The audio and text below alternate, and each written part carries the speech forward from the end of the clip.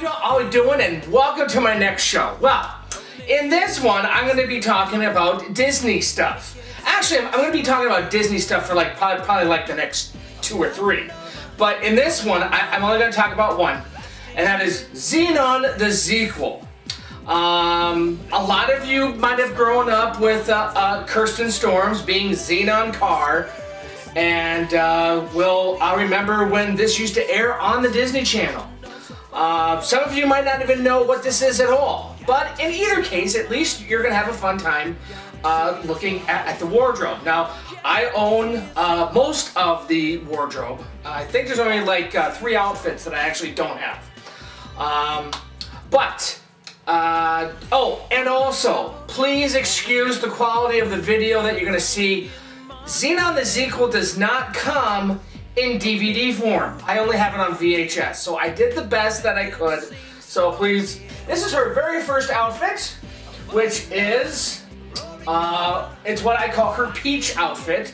And this is shown at the very beginning when she gets dumped by her boyfriend and all that. So it's only used in that one scene. And the person that made all of the wardrobe is Mona May. And she actually does a lot. And she did a very good job with all of this wardrobe here. And most of this is a combination between store-bought clothing and then her adding on her own flair. And in some cases, completely, totally done from scratch. And I'll let you know about those. So, okay. And the next one that we are seeing here, this is the second most worn piece of wardrobe that she wore.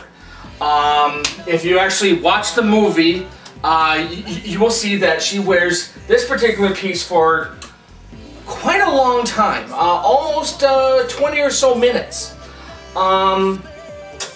Anyway, this one is a bodysuit. So the bodysuit is completely hand done. And as a matter of fact, this entire piece is actually hand done. There is no store-bought clothing on this particular piece. And there's the back, and there's the front. And, well, we'll go to where that's viewed now. Let's go. But I still have to maintain my authority around here. In ZENON, you emptied out my entire office, and I lost my favorite shoe. I said I was sorry, Major! I heard you. Commander, I didn't mean any harm. Tell that to my desk. Commander, I really did not Yes, all the furniture in your office. Yes, I'm sure you did. I seriously thought it was just a video game. Nevertheless, I firmly believe that the discipline of working down here in the Alien Patrol Lab will be good for you. Okay, on to our next outfit, which is my second favorite outfit. And this one is her Starkazi outfit. And the only piece here that is actually store brand is this jacket piece here, which was actually altered. It was actually shortened. And a few things were actually added on it, but this is an actual brand name jacket. And then we have a jumper, well, more like a bodysuit. Star piece here. And then we have her shorts. Has this little silver thing. And then we have her spandex pants. And this one was used when talking to Plank and trying to convince everybody, you know, about the aliens and that kind of stuff. So let's go to that scene now. I can't even win at Solar Solitaire anymore.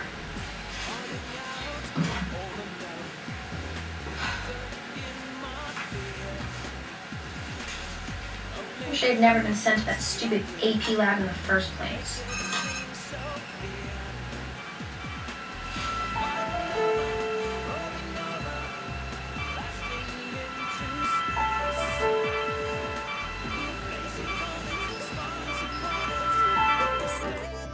Okay, and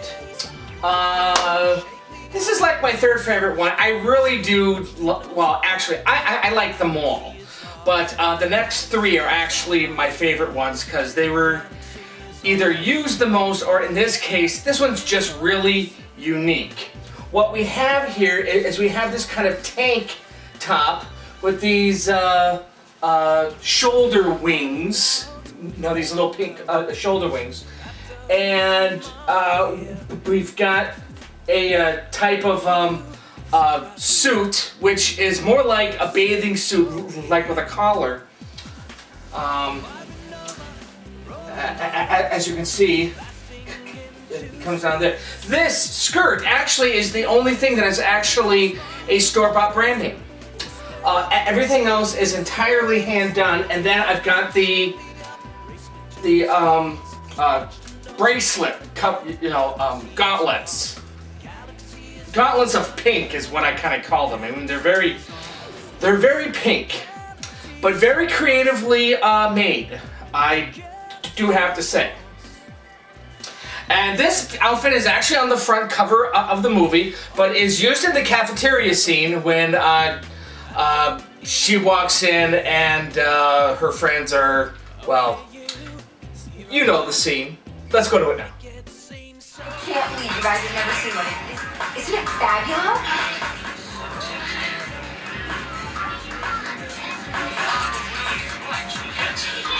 Come here. You've got to see this. It doesn't take distance or anything. It's wired into a totally unlimited catalog of movies you can upload by hitting a button. It even has Romeo and Juliet on Mars. Okay, well, this is my absolute favorite outfit. And this is her Earth Kazi. This is her hero one. Now, even the tag says Earth Kazi Hero.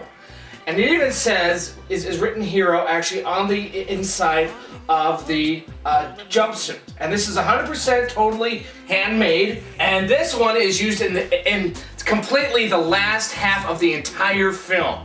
So this is the #1 worn outfit of the entire film. Well, let's go to that scene now. There's a practice. I'll never be Rock. I'll never be the hero again. You try too hard. Relax, you know, be yourself. Don't try and be me.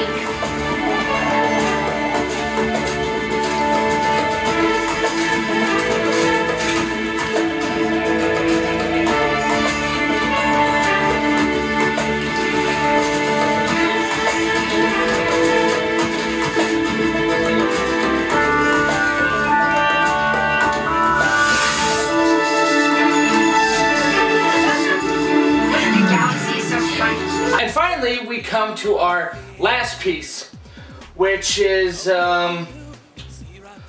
probably the one piece that probably took the most time.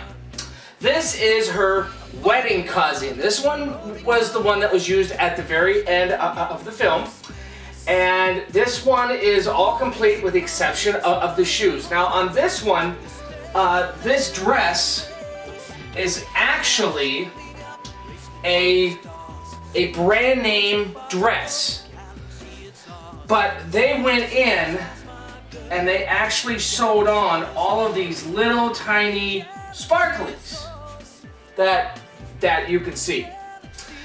And I've got the Alice band, and I've got the 3 hair diamonds and the cuffs, and including the necklace with a hologram.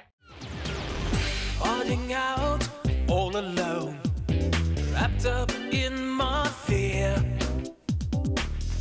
Only you can see right through and make it seem so clear.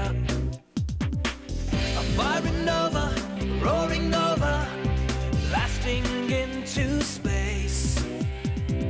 A blazing comet, smiles upon it. You're still an abyss face. You wake me up, shake me up, race me to the stars. So much to know, so far to go. The galaxy is ours. The galaxy is ours, my girl. The galaxy is ours. The galaxy is ours. The galaxy is ours. See you at the next part. See you later.